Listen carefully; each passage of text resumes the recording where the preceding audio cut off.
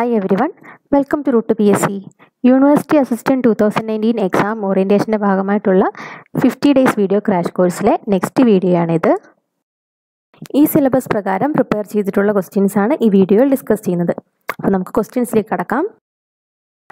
ആദ്യമായിട്ട് ബയോളജിയിൽ നിന്ന് ജെനറ്റിക്സ് എന്ന ഭാഗത്തു നിന്നുള്ള കുറച്ച് ക്വസ്റ്റ്യൻസും ഇമ്പോർട്ടൻറ്റ് ഫാക്ട്സും ആണ് പറയുന്നത്.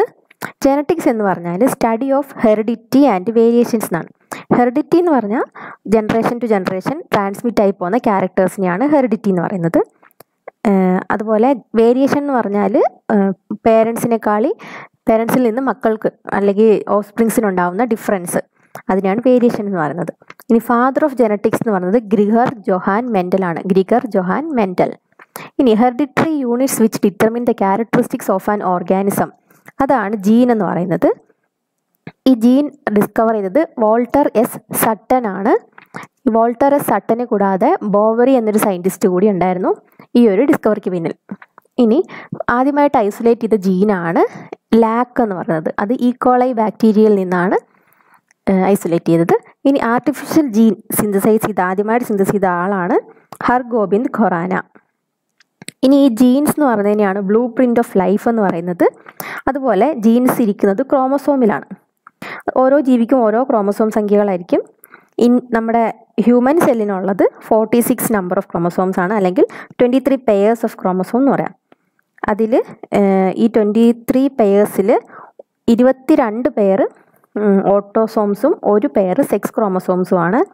അതിൽ male sex ക്രോമസോമാണ് XY, female sex ക്രോമസോമാണ് XX. അപ്പം sex of A newborn baby is determined by mail, അതായത് മെയിൽ പാർട്ട്ണർ അല്ലെ ഫാദർ ആയിരിക്കും ഒരു കുട്ടിയുടെ സെക്സ് ഡിറ്റർമിൻ ചെയ്യുന്നത്. ഇനി sudden heritable changes in the genotype അല്ലെങ്കിൽ ജീൻ ഓഫ് ആൻ ഓർഗാനിസം, അതിനെയാണ് മ്യൂട്ടേഷൻ എന്ന് പറയുന്നത്. ഈ മ്യൂട്ടേഷൻ ഡിസ്കവർ ചെയ്ത ആളാണ് ഹ്യൂഗോ ഡീവ്രീസ്. ഇനി ജീൻസ് ഉള്ളത് ക്രോമസോമിലാന്ന് പറഞ്ഞു. ഇനി ക്രോമസോം എന്ന് പറഞ്ഞാൽ അതിനകത്ത് ന്യൂക്ലിക് ആസിഡ്സ് ഉണ്ട്. അപ്പോൾ അതിൽ മെയിനായിട്ട് 2 തരമാണുള്ളത്. ഡിയോക്സി റൈബോ ന്യൂക്ലിക് ആസിഡ് അല്ലെങ്കിൽ DNA, റൈബോ ന്യൂക്ലിക് ആസിഡ് അല്ലെങ്കിൽ RNA. അതിൽ DNAയിലുള്ള നൈട്രജൻ ബേസസ് ആണ്, അതായത് ഷുഗറും ഫോസ്ഫേറ്റും നൈട്രജൻ ബേസസും ചേർന്നിട്ടാണ് ഒരു ന്യൂക്ലിയോടൈഡ് അല്ലെങ്കിൽ ന്യൂക്ലിക് ആസിഡ് ഉള്ളത്. അപ്പം DNAയിലുള്ള നൈട്രജൻ ബേസസ് ആണ് adenine, thymine, guanine, cytosine. RNAയിലുള്ളതാണ് adenine, uracil, guanine, cytosine. അപ്പം DNA ഉള്ളതും RNAയിൽ ഇല്ലാത്തതുമായത് ഏതാണെന്ന് ചോദിച്ചാൽ തൈമിനാണ്. അതുപോലെ RNAയിലുള്ളതും DNAയിൽ ഇല്ലാത്തതുമായ നൈട്രജൻ ബേസ് ചോദിച്ചാൽ യുറാസിലാണ്. ഓക്കെ. ഇനി നമ്മളറിയാം മരുന്നുകളൊക്കെ കൂടുതലും ആദ്യമായിട്ട് ടെസ്റ്റ് ചെയ്യുന്നത് മൗസിലൊക്കെയാണ്. അത് കാര്യം വെച്ചാൽ മെയിൻ റീസൺ എന്ന് പറഞ്ഞാൽ മനുഷ്യൻ്റെയും മൗസിൻ്റെയും ക്രോമസോം നമ്പർ ഏകദേശം അടുത്താണ്. അപ്പം മൗസിൽ ക്രോമസോം നമ്പർ 40 ആണുള്ളത് കേട്ടോ. പിന്നുള്ളത് കുറേ ജെനറ്റിക് ഡിസീസസ് ഉണ്ട്. അതിൽ നമുക്ക് പഠിക്കേണ്ടതെന്ന് വെച്ചാൽ ഡൗൺ സിൻഡ്രോം ഉണ്ട്, ക്ലൈൻഫെൽട്ടർ syndrome, turner syndrome, Edward syndrome. ഇത്രയും പഠിക്കണം. അതിൽ ഡൗൺ സിൻഡ്രോം എന്ന് പറഞ്ഞാൽ നമ്മൾ 23 പെയർ ക്രോമസോംസ് ഉള്ളതിൽ 22 പെയർ ഓട്ടോസോംസ് ആണ്, അല്ലെങ്കിൽ 44 എണ്ണം ഓട്ടോസോംസ് എന്നറിയപ്പെടും. 2 എണ്ണം സെക്സ് ക്രോമസോംസും ആണെന്ന് പറഞ്ഞു. ഇതിൽ ഈ 44ന് പകരം 45 ഓട്ടോസോംസ് ഉണ്ടെങ്കിലാണ് ഡൗൺ സിൻഡ്രോം അല്ലെങ്കിൽ മംഗോളിസം എന്ന് പറയുന്നത്. ഇനി മെയിൽസിൽ XY ആണ് സെക്സ് ക്രോമസോം എന്ന് പറഞ്ഞു. ആ XYക്ക് പകരം XXY എന്ന് വരികയാണെങ്കിൽ അതിനെ ക്ലൈൻഫെൽട്ടർ സിൻഡ്രോം എന്ന് പറയും. ഇനി ഫീമെയിലിൽ XX എന്നാണ് ഉള്ളത്. അതിലൊരു X പോകുകയാണെങ്കിൽ, ഇല്ലാതെ വരികയാണെങ്കിൽ, X0 എന്ന് വരികയാണെങ്കിൽ ടർണർ സിൻഡ്രോം എന്ന് വിളിക്കും. അതുപോലെ നമ്മുടെ ഓട്ടോസോമിൽ 18ാമത്തെ ഓട്ടോസോമിന് ട്രൈസോമി എന്ന് വെച്ചാൽ അത് 3 എണ്ണം വരുന്നത്. സാധാരണ ഒരു പെയറാണ്. 18ാമത്തെ ഓട്ടോസോം, 18ാമത്തെ പെയർ 2 എണ്ണത്തിന് വരെ 3 എണ്ണമാവും. അതാണ് എഡ്വേർഡ് സിൻഡ്രോം. ഓക്കെ. അത്രയാണ് മെയിനായിട്ടുള്ള ജെനറ്റിക് ഡിസീസസ് ക്രോമസോം നമ്പറിലെ വേരിയേഷൻ കാരണമുള്ളത്. പിന്നെ നമ്മൾ മ്യൂട്ടേഷൻ പറഞ്ഞല്ലോ. അപ്പോൾ പോയിന്റ് മ്യൂട്ടേഷൻ എന്ന് പറയുന്നൊരു തരം മ്യൂട്ടേഷൻ ഉണ്ട്. അത് കാരണം ഉണ്ടാകുന്ന ഒരു ഡിസീസാണ് സിക്കിൾ സെൽ അനീമിയ എന്നുള്ളത്. ഓക്കെ. ബ്ലഡ് RBCയുടെ ഷേപ്പ് ഇങ്ങനെ സിക്കിൾ സെല്ല് പോലെ ആയിട്ട് അതിൻ്റെ ഓക്സിജൻ ക്യാരിങ് കപ്പാസിറ്റി ഒക്കെ പോകുന്നതാണ് ഈ സിക്കിൾ സെൽ അനീമിയ എന്ന് പറയുന്നത്. അത് മ്യൂട്ടേഷൻ കാരണമാണ് അത് ഉണ്ടാകുന്നത്. ഇനി father of genetic engineering Paul ബർഗ് ആണ്. അതുപോലെ study of number and function and structure of gene, അതിനെയാണ് ജീനോം മാപ്പിംഗ് എന്ന് വിളിക്കുന്നത്. ഇനി ഡിഫക്റ്റീവ് ജീൻസിനെ റിമൂവ് ചെയ്തിട്ട് അവിടെ ഹെൽത്തി ജീൻസിനെ അറ്റാച്ച് ചെയ്യുന്നതിനെ പറയുന്ന പേരാണ് ജീൻ തെറാപ്പി. ഓക്കെ, ചില ജീനിലുണ്ടാകുന്ന ഡിഫക്ട്സുകളൊക്കെ ആർട്ടിഫിഷ്യലി മാറ്റാൻ പറ്റുന്നൊരു രീതിയാണ് ജീൻ തെറാപ്പി. ഓക്കെ, പിന്നെ world's largest human genome project launch ചെയ്തത് ചൈനയാണ്. അതുപോലെ മോളിക്കുലാർ സിസേഴ്സ് എക്സാമ്പിളായിട്ടുള്ള ഒരു എൻഡോന്യൂക്ലിയസ് ആണ് റെസ്ട്രിക്ഷൻ എൻഡോന്യൂക്ലിയസ്. ഇനി world's largest human genome project China launch ചെയ്തത് 2017 ഡിസംബറിലാണ്. അപ്പോൾ ഇത്രയൊക്കെ കാര്യങ്ങളാണ് ജെനറ്റിക്സ് എന്ന ഭാഗത്ത് പറയാനുള്ളത്. അടുത്തത് ചില ഇൻ്റർനാഷണൽ ഓർഗനൈസേഷൻസും അവയുടെ ഹെഡ്സും ആണ്. അപ്പോൾ ഹെഡ്സ് പഠിക്കുന്നതിൻ്റെ കൂടെ നമുക്ക് അവരുടെ ഹെഡ് ക്വാർട്ടേഴ്സ് കൂടെ പഠിക്കാം. അപ്പോൾ ആദ്യം UNO ആണ്, യുണൈറ്റഡ് നേഷൻസ് ഓർഗനൈസേഷനാണ് UNO.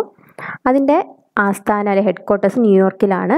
ഇപ്പോഴത്തെ സെക്രട്ടറി ജനറൽ അന്റോണിയോ ഗുട്ടേറസ് ആണ്. അദ്ദേഹം ഒരു പോർച്ചുഗീസ് പൗരനാണ്. ഇനി വേൾഡ് ബാങ്കിൻ്റെ ആസ്ഥാനം വാഷിങ്ടൺ DC ആണ്. അതിൻ്റെ പ്രസിഡൻറ്റ് ഇപ്പം ഇത് റീസെൻ്റായിട്ട് അപ്പോയിൻ്റ് ചെയ്യപ്പെട്ടതാണ് ഡേവിഡ് മാൽപാസ്.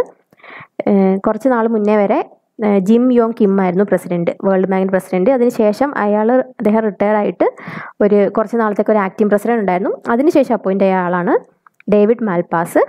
അപ്പം ഇത് ഓപ്ഷനിൽ കാണാൻ ചാൻസ് കുറവാണ് ഇങ്ങനൊരു ക്വസ്റ്റ്യൻ വന്നാൽ. അപ്പം ജിം യോങ് കിം ആയിരിക്കും ഓപ്ഷനിലുണ്ടാവുക. അപ്പോൾ അത് കറക്റ്റ് ചെയ്യുക. പിന്നെ ഇതിൻ്റെ ആസ്ഥാനം വാഷിങ്ടൺ DC ആണ്. അപ്പോൾ വേൾഡ് ബാങ്ക് കൂടാതെ ഈ ഫിനാൻസുമായിട്ട് റിലേറ്റ് ചെയ്ത് വരുന്നതാണ് IMF, ഇൻ്റർനാഷണൽ മോണിറ്ററി ഫണ്ട് അല്ലെങ്കിൽ അന്താരാഷ്ട്ര നാണയനിധി എന്നുള്ളത്. വാഷിങ്ടൺ DCയിൽ തന്നെയാണ് അതിൻ്റെയും ഹെഡ് ക്വാർട്ടേഴ്സ്. അതിൻ്റെ ഇപ്പോഴത്തെ മാനേജിങ് ഡയറക്ടറാണ് ക്രിസ്റ്റീന ലഗാർദെ. അടുത്തത് ഫിഫയുടെ ഇപ്പോഴത്തെ പ്രസിഡൻ്റാണ് ജിയാനി ഇൻഫൻറ്റീനോ. ഫിഫയുടെ ആസ്ഥാനം സ്യൂറിച്ച്, സ്വിറ്റ്സർലൻഡിലാണ്. നമ്മൾ ഫിഫയെക്കുറിച്ചൊരു ക്ലാസ് എടുത്തപ്പോൾ അദ്ദേഹത്തിൻ്റെ കാര്യം പറഞ്ഞതാണ്. പിന്നെ യുനെസ്കോ ഉണ്ട്, United Nations educational scientific and cultural ഓർഗനൈസേഷനാണ്. യുനെസ്കോയുടെ ആസ്ഥാനം പാരീസിലാണ്. അതിൻ്റെ ഇപ്പോഴത്തെ ഡയറക്ടർ ജനറൽ ഓഡ്രി അസോലയാണ്. ഇനി യൂണിസെഫ് ഉണ്ട്, United Nations international children's emergency fund. അതിൻ്റെ ഇപ്പോഴത്തെ ഹെഡാണ് ഹെൻറിയറ്റ ഫോർ, എക്സിക്യൂട്ടീവ് ഡയറക്ടറാണ് അവർ. അതുപോലെ അത് ന്യൂയോർക്കിലാണ് യുണിസെഫിൻ്റെ ആസ്ഥാനം. ഇനി IAEA എന്ന് പറഞ്ഞാൽ ഇൻ്റർനാഷണൽ അറ്റോമിക് എനർജി ഏജൻസിയാണ്. അത് വിയന്നയിലാണ്.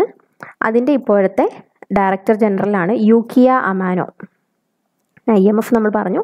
ഇനി ഇൻ്റർനാഷണൽ കോർട്ട് ഓഫ് ജസ്റ്റിസ്, അന്താരാഷ്ട്ര നീതിന്യായ കോടതി, അതിൻ്റെ ആസ്ഥാനം ഹേഗിലാണ്. അതിൻ്റെ പ്രസിഡൻറ്റ് അബ്ദുൽ ഖവി അഹമ്മദ് യൂസഫാണ് അതിൻ്റെ ഹെഡ്, പ്രസിഡൻ്റാണ്. ഇനി WHO-യും WTO-യും ഉണ്ട്, വേൾഡ് ഹെൽത്ത് ഓർഗനൈസേഷനും വേൾഡ് ട്രേഡ് ഓർഗനൈസേഷനും. അപ്പം ലോക ആരോഗ്യ സംഘടന അല്ലെങ്കിൽ WHO-യുടെ ഇത് രണ്ടിൻ്റെയും ഹെഡ് ക്വാർട്ടേഴ്സ് ജനീവയാണ്. അതിൽ WHO-യുടെ ഡയറക്ടർ ജനറലാണ് ടെഡ്രോസ് അദാനം. WTO-യുടെ ഹെഡാണ് റോബർട്ട് അസേവദോ.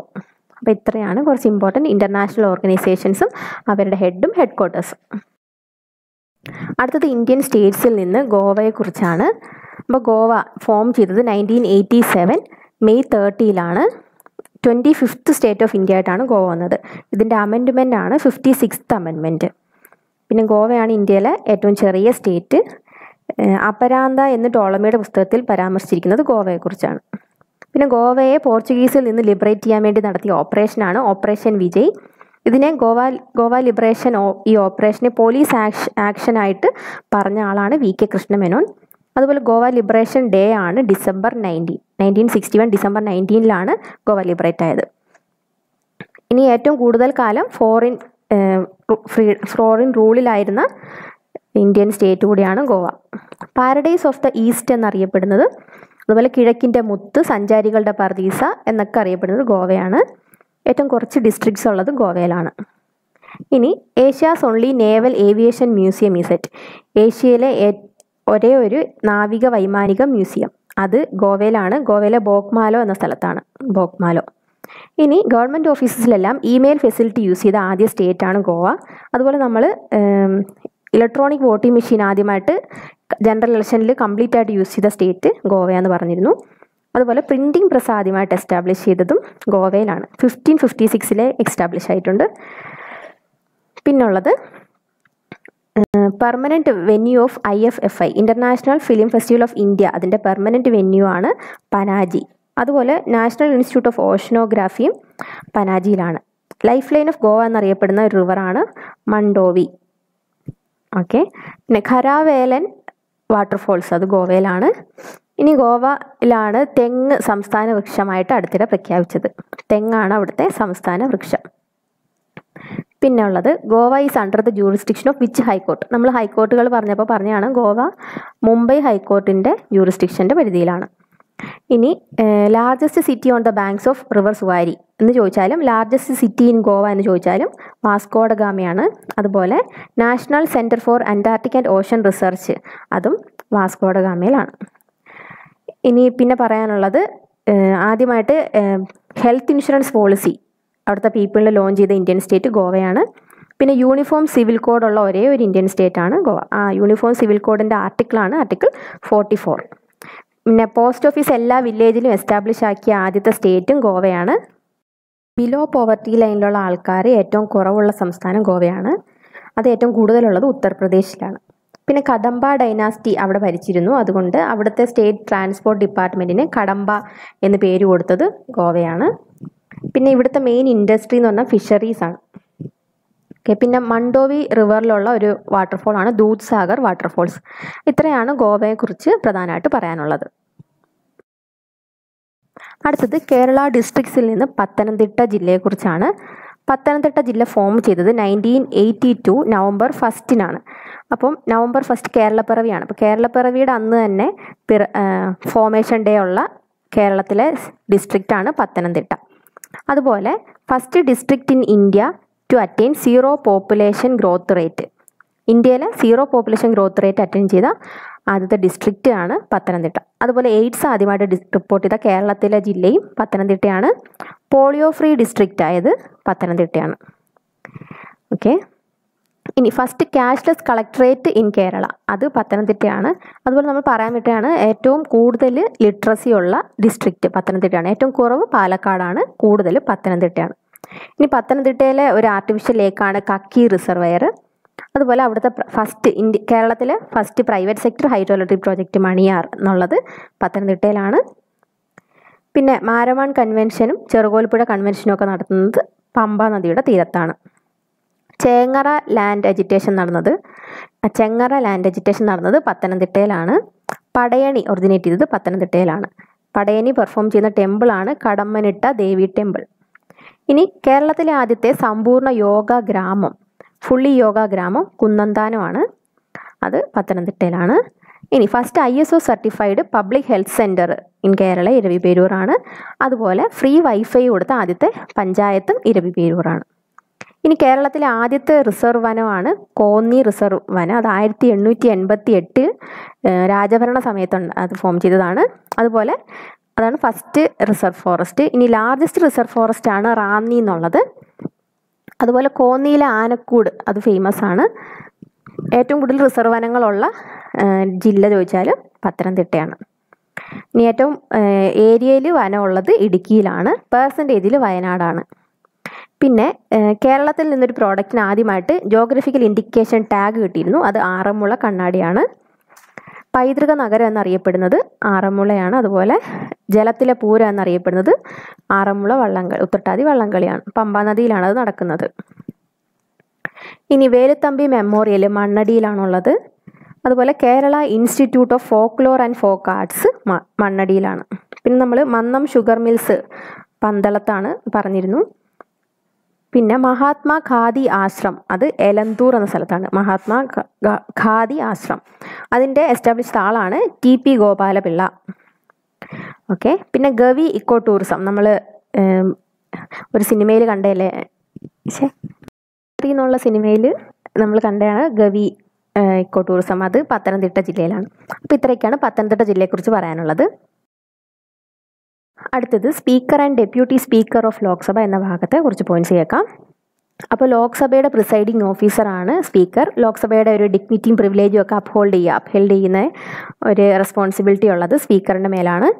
ഇനി സ്പീക്കറായിട്ട് ലോക്സഭ മെമ്പേഴ്സിൽ നിന്ന് ഒരാളെയാണ് ഇലക്ട് ചെയ്യുന്നത്.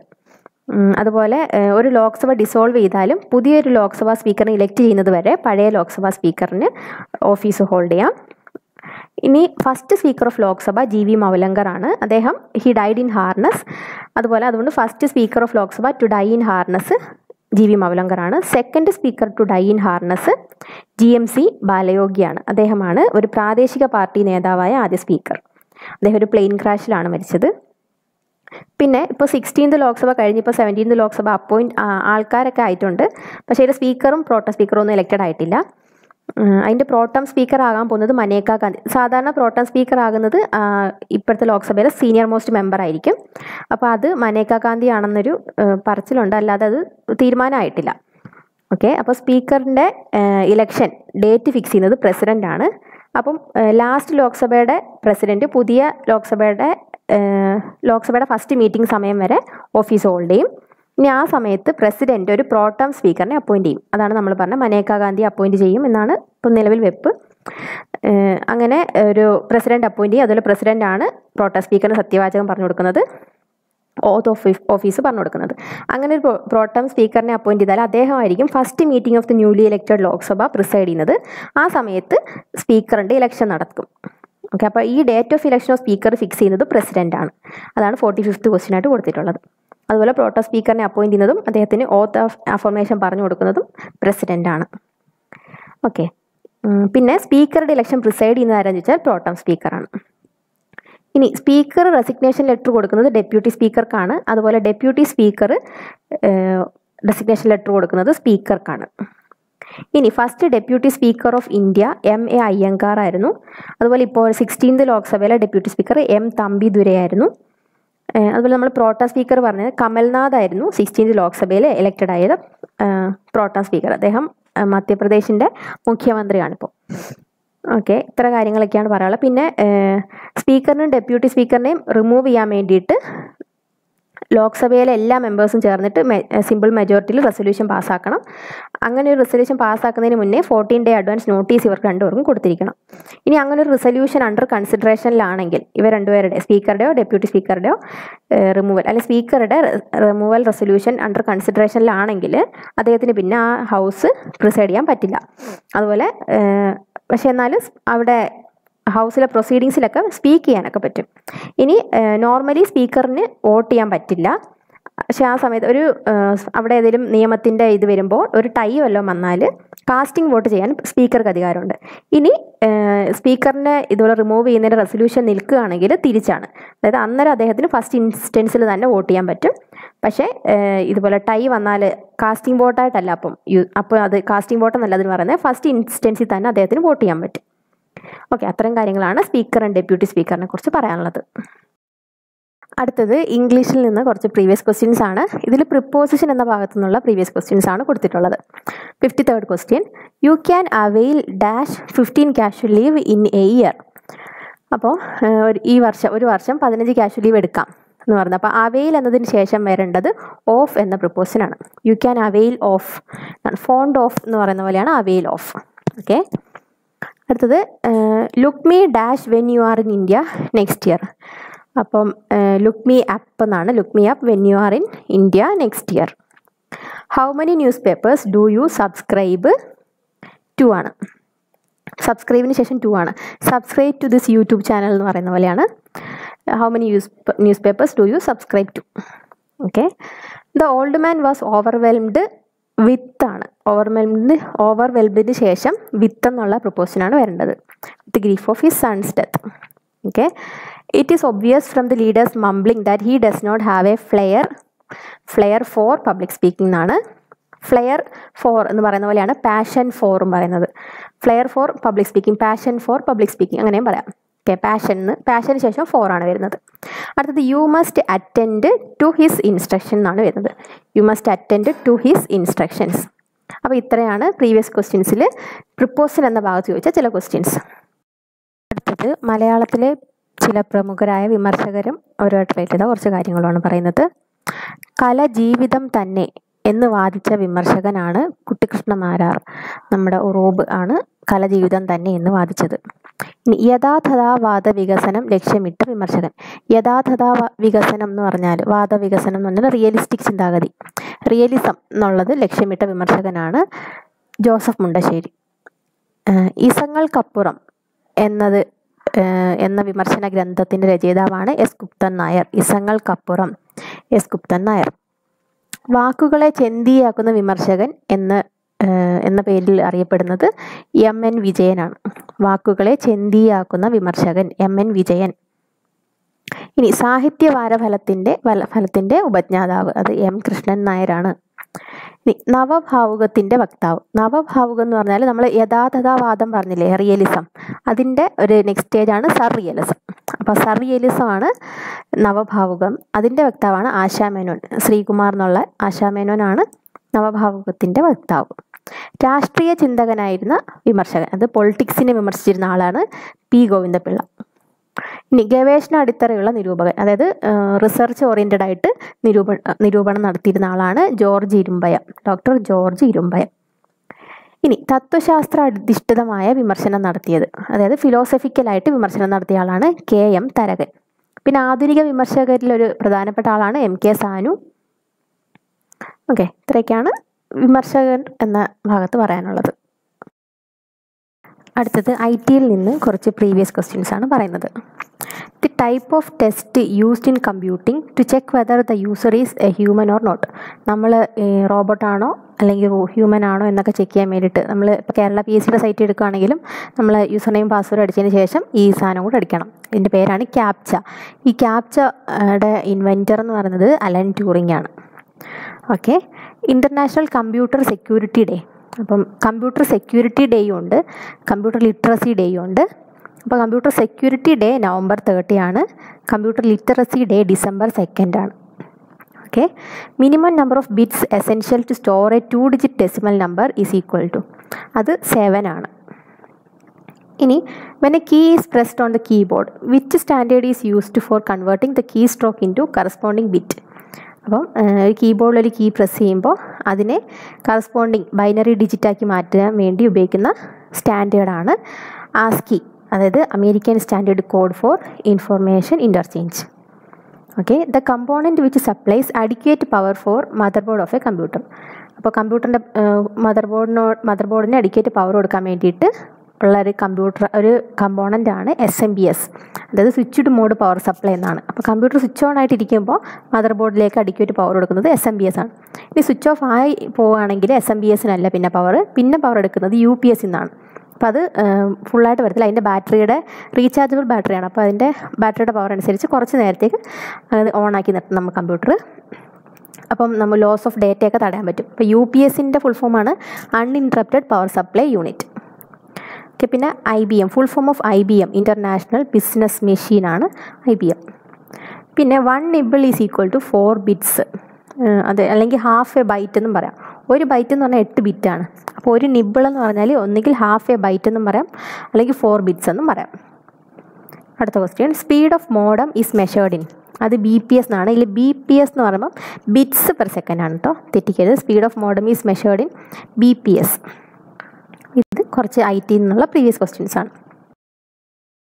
അടുത്തത് ഇന്ത്യയിലെ വൈസ്രോയിസിനെ കുറിച്ചാണ്. അപ്പോൾ ഇതൊരു വലിയ ടോപ്പിക്കാണ്, അപ്പോൾ ഞാൻ 3-4 പാർട്ടായിട്ടൊക്കെ ആയിരിക്കും ഇടുന്നത്. അപ്പോൾ ആദ്യത്തെ question, viceroy who passed Indian penal code in 1860. 1860 Indian penal code പാസ്സാക്കിയ വൈസ്രോയിയാണ് ലോർഡ് കാനിങ്. പക്ഷേ ഇന്ത്യൻ പീനൽ കോഡിൻ്റെ ശില്പി ആരാന്ന് ചോദിച്ചാൽ ലോർഡ് മെക്കാളെയാണ്. ഓക്കെ, 1835 ആ ഒരു സമയത്ത് ലോർഡ് മെക്കാളെ ഇത് ഡ്രാഫ്റ്റ് ചെയ്ത് വെച്ചിരുന്നു.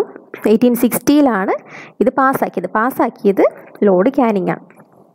ഇനി ഇന്ത്യയിൽ പോർട്ട്ഫോളിയോ സിസ്റ്റം ഇൻട്രൊഡ്യൂസ് ചെയ്തത് ലോർഡ് കാനിങ് ആണ്. അതുപോലെ ഹൈക്കോർട്ട് ആക്ട് പാസ്സാക്കി, നമ്മൾ ഹൈക്കോർട്ട് പറഞ്ഞതാണ്, ഇന്ത്യൻ ഹൈക്കോർട്ട് ആക്ട് വന്നത് ലോർഡ് കാനിങ്ങിൻ്റെ വൈസ്രോയാലിറ്റി സമയത്ത് 1861 പറഞ്ഞതാണ്. പിന്നുള്ളത് first വൈസ്രോയും last governor general of British ഇന്ത്യയുമാണ് Lord Canning. ഇനി അദ്ദേഹം ചെയ്ത കുറച്ച് കാര്യങ്ങളാണ്, കൽക്കട്ട, ബോംബെ, മദ്രാസ് ഈ 3 ഇടങ്ങളിൽ യൂണിവേഴ്സിറ്റീസ് എസ്റ്റാബ്ലിഷ് ചെയ്തു. അതേപോലെ ഇൻകം ടാക്സ് എന്ന് പറയുന്നത് ഇൻട്രൊഡ്യൂസ് ചെയ്തു. ഇനി ഇൻകം ടാക്സ് അബോളിഷ് ചെയ്ത ഒരാളിനി വരുന്നുണ്ട്, അത് ലോർഡ് നോർത്ത് ബ്രൂക്ക് ആണ് കേട്ടോ. നമ്മൾ 81st ക്വസ്റ്റ്യൻ ആയിട്ട് ഇട്ടിരിക്കുന്നത് അതാണ്. ഇൻകം ടാക്സ് അബോളിഷ് ചെയ്തത് ലോർഡ് നോർത്ത് ബ്രൂക്ക് ആണ്, ഇൻട്രൊഡ്യൂസ് ചെയ്തത് ലോർഡ് കാനിങ് ആണ്. ഇനി ഡോക്ട്രിൻ ഓഫ് ലാബ്സ് ഇൻട്രൊഡ്യൂസ് ചെയ്തത് ഡൽഹൌസി ആയിരുന്നു, അത് ഒഫീഷ്യലി വിഡ്രോ ചെയ്തതും ലോർഡ് കാനിങ് ആണ്. ഓക്കെ, ഇനി റീമാരേജ് ഓഫ് ഹിന്ദു വിഡോസ് ആദ്യമായിട്ട് ലീഗലൈസ് ചെയ്തത് ലോർഡ് കാനിങ് ആണ്. പിന്നെ ഇന്ത്യയിലെ archaeological survey of India organise ചെയ്തു, അത് ലോർഡ് കാനിങ് ആണ്. 1861 അത് ഓർഗനൈസ് ചെയ്തത്. ഓക്കെ, അടുത്തത് viceroy who established high courts at Calcutta, Bombay, Madras in 1862. നമ്മൾ യൂണിവേഴ്സിറ്റീസ് ഈ 3 സ്ഥലത്ത് തന്നെ യൂണിവേഴ്സിറ്റീസ് എസ്റ്റാബ്ലിഷ് ചെയ്തതാണ് കാനിങ്. ഇനി ഹൈക്കോർട്ട് എസ്റ്റാബ്ലിഷ് ചെയ്തത് ലോർഡ് എൽജിനാണ്. Lord Elgin. ഓക്കെ, അദ്ദേഹത്തിന് വേറൊന്നും ഒന്നും പറയാനില്ല. പിന്നെ അടുത്ത സർ ജോൺ ലോറൻസ് ആണ്. അദ്ദേഹത്തിനെയാണ് സേവിയർ ഓഫ് ഇന്ത്യ എന്നും ഓർഗനൈസർ ഓഫ് വിക്ടറി എന്നും ഒക്കെ വിളിക്കുന്നത്. പിന്നെ ഇന്ത്യയിൽ ഫോറസ്റ്റ് ഡിപ്പാർട്ട്മെൻറ്റ് ക്രിയേറ്റ് ചെയ്തത് സർ ജോൺ ലോറൻസിൻ്റെ വൈസ്രോയാലിറ്റി സമയത്താണ്. ഇനി യൂറോപ്പായിട്ട് ടെലിഗ്രാഫ് കമ്മ്യൂണിക്കേഷൻ ഓപ്പൺ ചെയ്തതും ഇദ്ദേഹത്തിൻ്റെ സമയത്താണ്. ഒരുപാട് കനാൽ, റെയിൽവേ, പബ്ലിക് വർക്ക്സ് ഒക്കെ സ്റ്റാർട്ട് ചെയ്തു. സ്കോളർഷിപ്പ് സ്കീം ഇൻട്രൊഡ്യൂസ് ചെയ്തതും ഇദ്ദേഹമാണ്, sir John Lawrence. Okay, പിന്നുള്ളതാണ് viceroy who started statistical survey of India. അപ്പോൾ statistical survey of India start ചെയ്തത് ലോർഡ് മായോ ആണ്. അപ്പോൾ അതുകൊണ്ട് തന്നെ അദ്ദേഹമാണ് ഫസ്റ്റ് സെൻസസ് എടുത്ത വൈസ്രോയും. First census in India conduct ചെയ്തതും ലോർഡ് മായോ ആണ്. 1872 അത് കണ്ടെത്തിയത്. ഇനി ഇത് പക്ഷേ ഒരു റെഗുലർ സെൻസസ് അല്ല, അതായത് ഒരു സ്റ്റാൻഡേർഡൈസ്ഡ് ആയിട്ടുള്ളതല്ലായിരുന്നു. സ്റ്റാൻഡേർഡൈസ്ഡ് ആയിട്ട് റെഗുലർ സെൻസസ് നടത്തിയത് റിപ്പണാണ്. 1881 നടത്തിയത്. ഓക്കെ, പിന്നെ അഗ്രികൾച്ചറൽ സെയിൽസ് ഡിപ്പാർട്ട്മെൻറ്റ് സ്റ്റാർട്ട് ചെയ്തത് ലോർഡ് മേയോ ആണ്. ഇനി നമ്മൾ ഇന്ത്യൻ എവിഡൻസ് ആക്ട് നമ്മൾ പറഞ്ഞിരുന്നു, മുന്നൊരു ക്ലാസ് എടുത്തപ്പം പറഞ്ഞതാണ് ഇന്ത്യൻ എവിഡൻസ് ആക്ട് 1872. അത് പാസ്സാക്കിയതും ലോർഡ് മേയോൻ്റെ കാലഘട്ടത്തിലാണ്. അതുപോലെ ലോർഡ് മേയോ ആണ് ഇന്ത്യയിൽ വെച്ച് മർഡർ ചെയ്യപ്പെട്ട വൈസ്രോയി. ഓക്കെ, അദ്ദേഹം മരിച്ചത് ആൻഡമാൻ നിക്കോബാറിലെ സെല്ലുലാർ ജയിലിൽ വെച്ചിട്ടാണ്. അദ്ദേഹത്തെ കൊന്നത് ഷേർ ആലി എന്നൊരു പത്താൻകാരനായ പ്രിസണറായിരുന്നു. ഓക്കെ, അതാണ് ലോർഡ് മേയെക്കുറിച്ച് പറയാനുള്ളത്. പിന്നെ the viceroy who abolished income tax നമ്മൾ പറഞ്ഞു, ലോർഡ് നോർത്ത് ബ്രൂക്ക് ആണ്. അദ്ദേഹമാണ് പ്രിൻസ് ഓഫ് വെയിൽസ് ആദ്യമായിട്ട് ഇന്ത്യ 1875 സന്ദർശിച്ചപ്പോൾ ഇവിടുത്തെ വൈസ്രോയ്. പിന്നെ ഇൻകം ടാക്സ് അബോളിഷ് ചെയ്ത് പറഞ്ഞു. കൂക്ക റിവോൾട്ട് 1872 ബ്രോക്കൗട്ട് ചെയ്തത്, അത് ലോർഡ് നോർത്ത് ബ്രൂക്കിൻ്റെ സമയത്താണ്. പിന്നെ ഇന്ത്യൻ ആംസ് ആക്ട് ഇൻ 1878 അത് ഇൻട്രൊഡ്യൂസ് ചെയ്തത് ലോർഡ് ലിറ്റൺ ആണ്. ലോർഡ് ലിറ്റൺ ആണ് വൈസ്രോയ് ഓഫ് റിവേഴ്സ് ക്യാരക്ടർ എന്നറിയപ്പെട്ടിരുന്നത്. അദ്ദേഹമാണ് റോയൽ ടൈറ്റിൽസ് ആക്ട് 1876 പാസ്സാക്കിയത്. അത് പ്രകാരം വിക്ടോറിയ രാജ്ഞിക്ക് കൈസർ ഇ ഹിന്ദ് എന്ന ടൈറ്റിൽ കൊടുത്തത്. അതിനൊരു റോയൽ ദർബാർ ഡൽഹിയിലൊക്കെ സംഘടിപ്പിച്ചു. അത് സംഘടിപ്പിച്ചത് ലോർഡ് ലിറ്റൺ ആണ്. 1877 ക്വീൻ വിക്ടോറിയയ്ക്ക് കൈസർ ഇ ഹിന്ദ് എന്നുള്ള പദവി കൊടുത്തത്. ഇനി ഇന്ത്യൻസിന് വേണ്ടി separate civil service exam introduce ചെയ്തത് ലോർഡ് ലിപ്റ്റൺ ആണ്. ഓക്കെ, അപ്പോൾ നമ്മൾ ഈ ക്വസ്റ്റ്യൻ ഇതായിരുന്നു. Indian arms act 1878 പാസ്സാക്കിയത് Lord Lipton ആണ്. ഇനി അതുകൂടാണ്ട് യൂണിഫോം സോൾട്ട് ലോ, ഇന്ത്യയിൽ യൂണിഫോം സോൾട്ട് ലോ, ഉപ്പ് നിയമം കൊണ്ടുവന്നതും 1878 അത് ലിപ്റ്റൺ ആണ്. ഓക്കെ, പിന്നുള്ളത് the viceroy who passed vernacular press act in 1878. 1878 vernacular press act എന്ന് വെച്ചാൽ പ്രാദേശിക പത്ര നിരോധന നിയമം, അത് നടപ്പിലാക്കിയത് ലോർഡ് ലിപ്റ്റൺ ആണ്. ഇനി അത് വിഡ്രോ ചെയ്തത് ലോർഡ് റിപ്പൺ ആണ്. ലോർഡ് റിപ്പണിൻ്റെ കാര്യം തൊട്ട് ബാക്കി അടുത്ത ക്ലാസ്സിൽ പറയാം. പിന്നെ the viceroy who rote under the pen name oven മെറഡിത്ത്. Oven മെറഡിത്ത് എന്ന പേരിൽ എഴുതിയിരുന്ന വൈസ്രോയ് ആണ് ലോർഡ് ലിപ്റ്റൺ. ഓക്കെ, ഇത്രയാണ് വൈസ്രോയിമാരെ കുറിച്ച് പറയാനുള്ള കുറച്ച് പോയിന്റ്. അത് ഒരു പാർട്ടായിട്ടാണ് ഇടുന്നത്. ഫസ്റ്റ് പാർട്ടാണ് ഇപ്പോൾ കഴിഞ്ഞത്. അപ്പോൾ ഇത്രയാണ് ഇന്നത്തെ വീഡിയോയിലെ ക്വസ്റ്റ്യൻസ്. ഇനി നമുക്ക് അടുത്ത വീഡിയോയ്ക്ക് വേണ്ടിയിട്ടുള്ള സിലബസ് ഫിസിക്സിൽ നിന്ന് സിമ്പിൾ മെഷീൻസ് ആണ്, അതായത് ലിവർ പ്രിൻസിപ്പിളൊക്കെ വെച്ചുള്ള മെഷീൻസിനെ കുറിച്ചാണ് നോക്കേണ്ടത്. പിന്നെ കറണ്ട് അഫെയർസിൽ റീസെൻ്റ് ആയിട്ടുള്ള ഒബിച്വറീസ് എന്ന് പറഞ്ഞാൽ റീസെൻ്റായിട്ട് അന്തരിച്ച പ്രമുഖർ, അതാണ് ഒബിച്വറീസ്. ഇനി ഇന്ത്യൻ സ്റ്റേറ്റ്സിൽ നിന്ന് മഹാരാഷ്ട്രയും കേരള ഡിസ്ട്രിക്ട്സിൽ നിന്ന് തിരുവനന്തപുരം നോക്കാം. പിന്നെ കോൺസ്റ്റിറ്റ്യൂഷനിൽ ഇനി പറയാനുള്ളതെന്ന് വെച്ചാൽ പ്രസിഡൻറ്റ്, പ്രൈം മിനിസ്റ്റർമാരുടെയൊക്കെ ഇമ്പോർട്ടൻ്റ് അവർ നടപ്പിലാക്കിയ കാര്യങ്ങളൊക്കെയാണ്. അപ്പം അതാണ് mile stones of Indian precedence എന്ന് പേരിട്ടിരിക്കുന്നത്. പിന്നെ ഇംഗ്ലീഷിൽ നിന്ന് പ്രീവിയസ് ക്വസ്റ്റ്യൻസ് നോക്കാം. മലയാളത്തിൽ നിന്ന് കൃതികളും കഥാപാത്രങ്ങളും അതായിരിക്കും നോക്കുന്നത്. IT നിന്ന് പ്രീവിയസ് ക്വസ്റ്റ്യൻസ് നോക്കാം. പിന്നെ വൈസ്രോയീസ് ഓഫ് ഇന്ത്യയിലെ സെക്കൻഡ് പാർട്ട്, അത് ഒരു 5 വൈസ്രോയിമാരുടെ കാര്യമായിരിക്കും നോക്കുന്നത്. അപ്പോൾ ഇത്രയും കാര്യങ്ങളിൽ നിന്ന് ക്വസ്റ്റ്യൻസായിട്ട് അടുത്ത വീഡിയോയിൽ കാണാം. Thank you for watching.